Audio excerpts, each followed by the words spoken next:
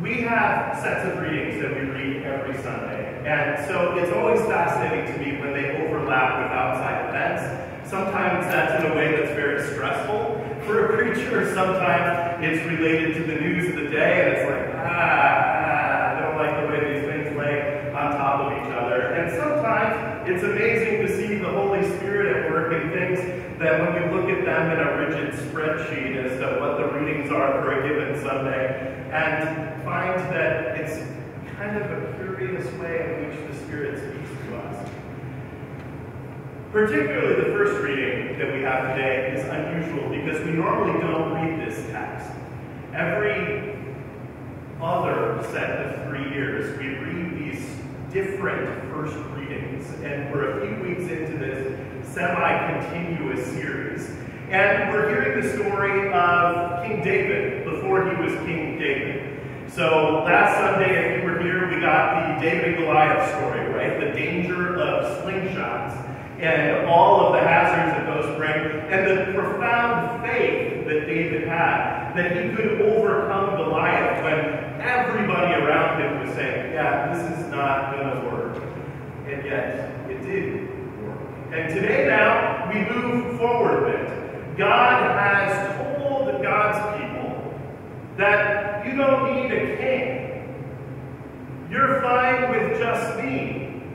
And the Israelites said, but everybody else has a king. We want a king. It's going to be fabulous. Spoiler alert, it's not fabulous. So Saul comes along, and it's just kind of ugly and does not work out well. David is the hero in the wings for having defeated Goliath, but becomes very deeply connected to Saul's son, Jonathan. Now, as we look at the text today on Sunday, June 30, and mindful of folks heading to the Pride Parade in San Francisco today, we get this curious verse at the very end of the first reading where David claims his love for Jonathan beyond the love of a woman. And it's like, wait, what is this about? Now, there are some scholars that have taken this text and one or two others and run a long distance on it, which may not be supported so much by the text. But it's a curious passage to have on a day like this. It's curious in particular because that love is never mentioned in regards to David and any of the women that come through his life. It's only reserved for Jonathan. But I think the indicator for us is not necessarily some big, profound, modern Western overlay of this, but rather how deep relationships that we have as human beings come in all kinds of different varieties. We can think all throughout our lives of people that we have been profoundly connected with in ways that supersede perhaps other relationships, and none of them necessarily having to be romantic in nature.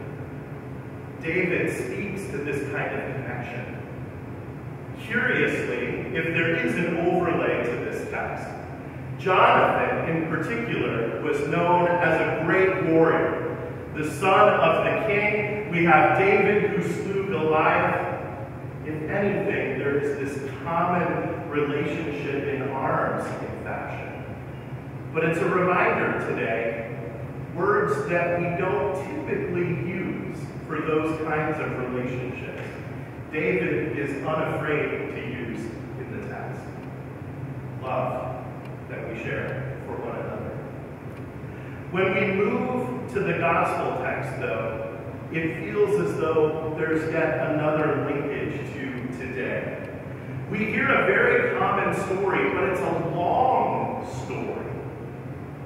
Mark, not long-winded, shortest gospel, oldest gospel. Usually everything happens, even as you heard it in the text today, immediately. Everything happens immediately. In the text today, though, we have two elaborate stories. Jesus gets back out of the boat. He was just in a boat last week. Now he's out of the boat. He is approached by a leader of the synagogue, Jairus. Now, think about this. The leader of the synagogue, this is somebody with a certain amount of privilege, right? I should be at the front of the line. We don't have the sense that that's necessarily how he is approaching Jesus. As someone whose child has been in the hospital for serious issues on more than one occasion, you have never seen a more desperate set of people than parents with seriously ill children. Nothing stands in the way if there is a perception that help can be found. This man shows up, but you can imagine those around him. Jesus, this is Jairus. He's one of the leaders of the synagogue. You should help him. You can imagine how the culture and the community there would have facilitated Jairus getting in touch with Jesus when he came into town, right? You can picture the boat coming up and the town leaders being there, and they've got a key to the city to hand over, right? And this kind of thing. And, oh, have we introduced Jairus? He's an important figure in this community. Jairus might have been that kind of person, but likely was a desperate father in that moment, right? So Jesus says, sure, I will come. And then we get this almost comical story that changes through the Gospels as we get volume 2 and volume 3 through Luke and Matthew. In the Gospel of Mark, Jesus is the most human of the 4 Gospels. And Jesus senses that he's been touched by someone, but he has no idea who it is. And the Greek is a little stilted, I think. We miss a little bit of the humor.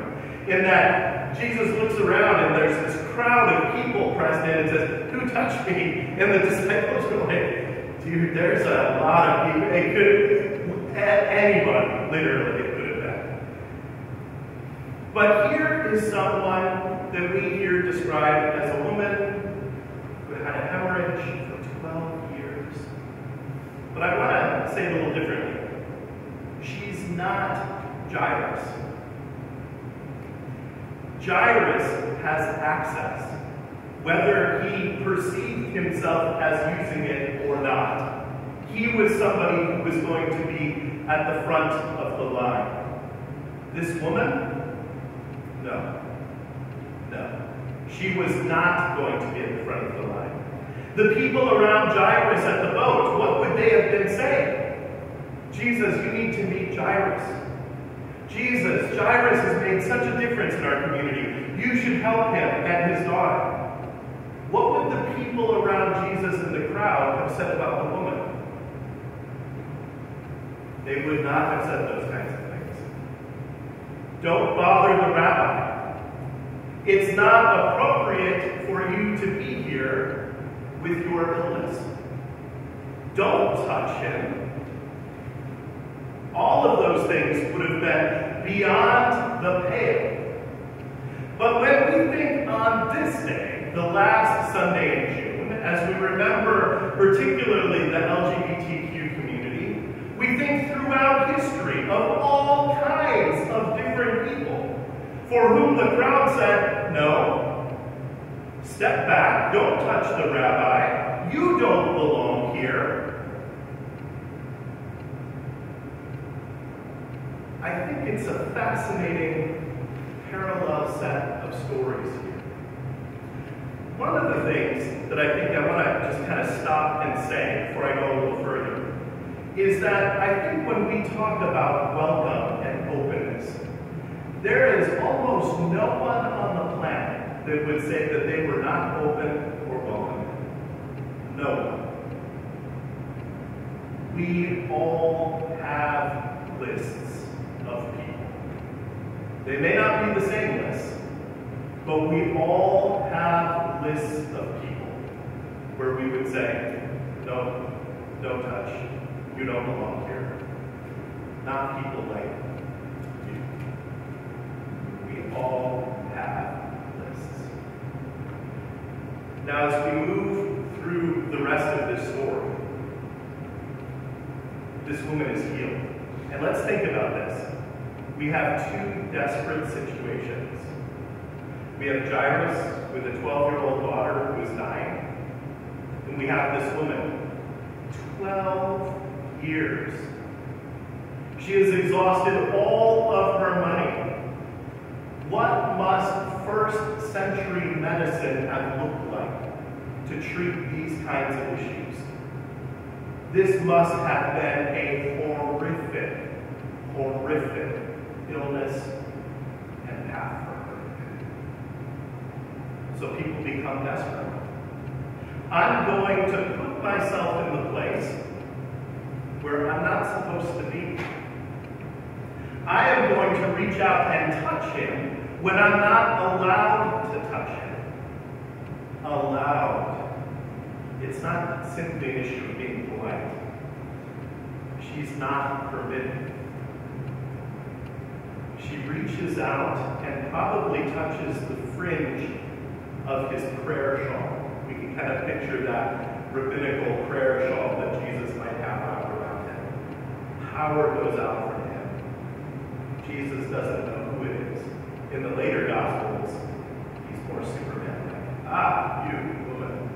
But not in Mark's Gospel. To her credit, she comes forward. Now, how would this part of the story, how should it go? Jesus would be horrified that she had touched him. The idea of issues with blood, perhaps making him ritually unclean, such that he would not be able to do his functions as a rabbi. There's all kinds of things that could have happened. And instead, Jesus responds with, "Daughter, your faith has made you well." Wow.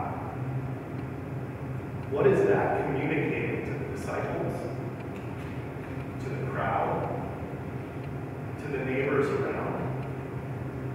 When does our welcome, to whoever it might be, communicate to those around us? There is a power in what happens in that moment.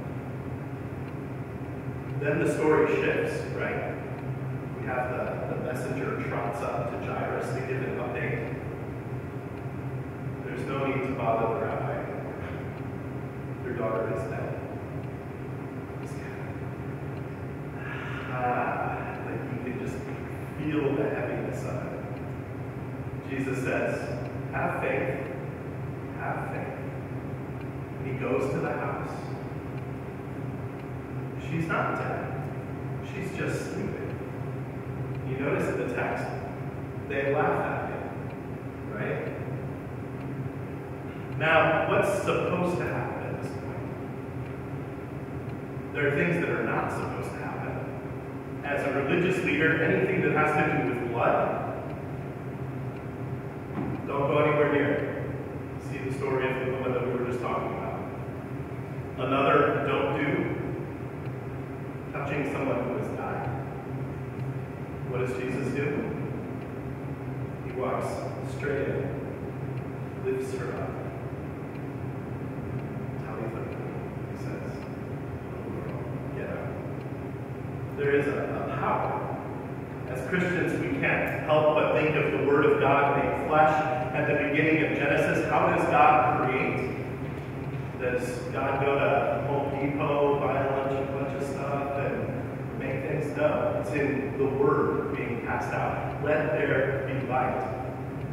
And there was light. Talitha, little girl, get up. She got up. The Word of God speaks, and it happens.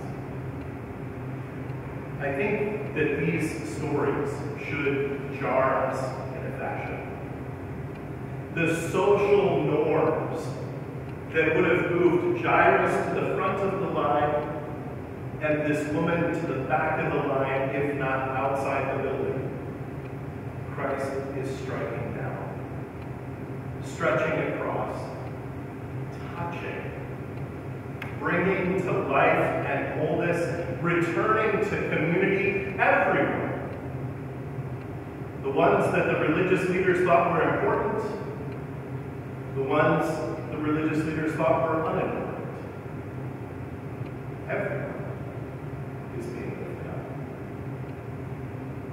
So if I can leave you with two things on this Sunday, June 30, looking at these texts, is twofold. One is that it is important for us to remember that in our brokenness as human beings, we all have lists of people that we think have fallen short of the presence of Christ. We all do. And secondly, this text challenges us to open our hearts the way Jesus did, in a way